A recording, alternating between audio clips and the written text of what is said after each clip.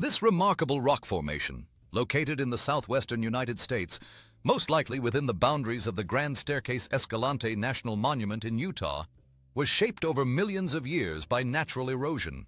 The structure resembles a colossal mushroom or a petrified fountain, with a vivid contrast between the white base and the rusty red cap formed from iron-rich sandstone.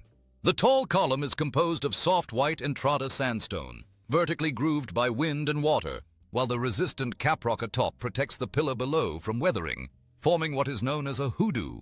These formations are geological sculptures created by time, pressure, and elemental forces. There's something both surreal and majestic about this towering landform.